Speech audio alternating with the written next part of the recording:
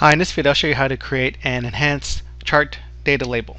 So you might have a column chart like this and you have these data labels that represent in this example maybe will represent some sales based on each month. But instead of having some number labels, maybe you want to have a little bit more descriptive labels and they change every time that you update the data and you can change it. So what we want to do is maybe in this example maybe I can say, oh, I have a more descriptive text label making this one is great, and the February that was okay, and then March was great, the sales were great that month, April that was really bad, and then May was better, and then June really bad, or maybe fired, someone's gonna get fired. So this is an example of an enhanced data label, a little bit dynamic, semi-dynamic. You can manually put those in and those will get generated here. And I'll show you two ways that we can do it. So let's go into the first way. So let's pretend that we have our data here. I have our month data here. I'm going to go and select this and insert a chart, select that, or I can just basically select anywhere in the table and go into insert, and we'll insert a column chart. I'm going to do a little bit of formatting here. We don't need this legend. We'll delete that. We don't need the grid lines. I'm going to go ahead and delete that. Now what we want to do is we want to add data labels to each one of these bars. So I'm going to go ahead and select this, right click, and go ahead and add the data label. Now the data label shows up here, and so when I click on it you can see all the data labels have been selected. So what I want to do is I want to click it again and it will select the first one, and I'll go ahead and go up to the formula bar, or I can press F2 and it'll take me to the formula bar, and I want to reference this cell here. Go and reference that cell here. But before I do that, before I click over there, what I needed to do, let me go ahead and click back to select it and go ahead and go up here. I have to type the equal sign. So the equal sign is going to point to this reference. So if I click on here, now you see that it has shown the reference cell B11, and basically it's taken the worksheet or tab name and closed it in single quotes because there's a space between these words. So that it's done for that one. Press enter, and now if I put something in here, maybe I can say the same thing. This was great. That has put it in there. So let me go ahead and try this one over here. I selected the label, select it again, that's the only one selected. Press F2 and type the equal sign and point down here. So February, that will, and if I press enter, now it's going to have it in there. There's nothing in this cell, so that's why it's blank.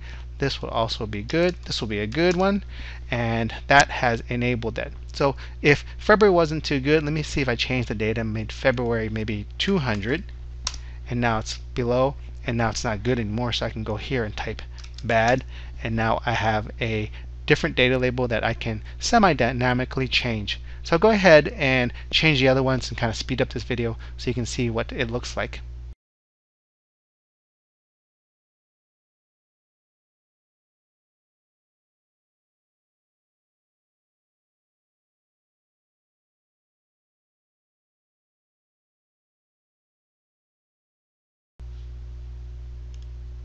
Now I've made the rest of these column charts, I've made the labels reference their own particular cell here. So if I type in, let's say this is March, this was also a great month, and April was a so-so month, and then May was a good month, and then June was a bad month. So you can see that the data labels have been generated here each time I've updated this cell. So that was one of the ways that we can do it. Basically have the label reference a cell.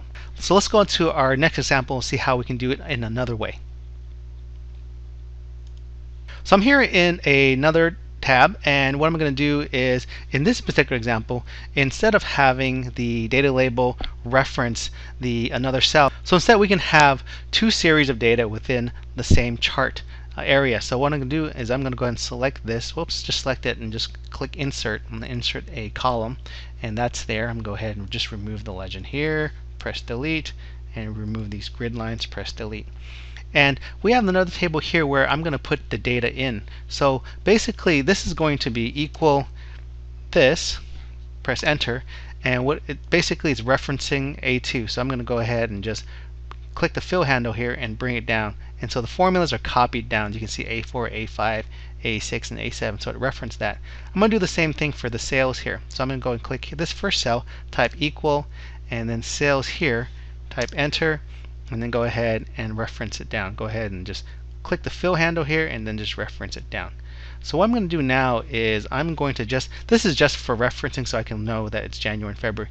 Now what I want to do is I want to add the data in here into the chart. So I'll go ahead and select the chart, go into design, select data, and go ahead and click add. And I'm going to go ahead and select series name. I'm just going to go select comment here. For the series value, select that and delete it, and then go ahead and select this range of cells. Go ahead and click OK, and I'm going to go ahead and just click OK here. What I want to do is I want to add the data label here so I can at least know which one it's going to show up. So I'm going to go and right click that, add data label. So that shows up right now, and so when I do any adjustment later on, I know that that data label is reflecting this particular set of data. What I want to do afterwards now is I want to go ahead and make sure this is on a secondary axis. So I right click on it, make sure they're all selected, right click and go ahead and select format data series. I want to put that on a secondary axis, and what I want to do also is I want to change it now. Now go ahead and close out of this, go back into select data, and then under the comment I want to have the comment reference this cell, these range of cells here. So I'm going to go ahead and click edit, make sure this is selected, otherwise I'd be editing the sales one.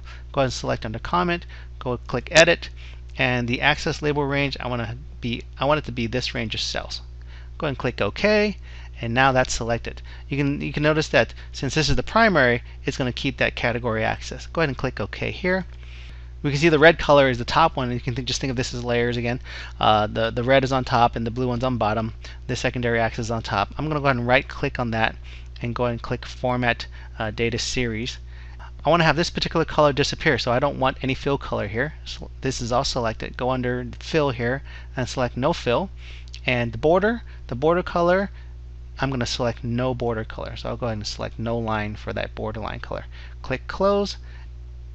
And you notice now that we have our original blue, which is basically coming off of this table.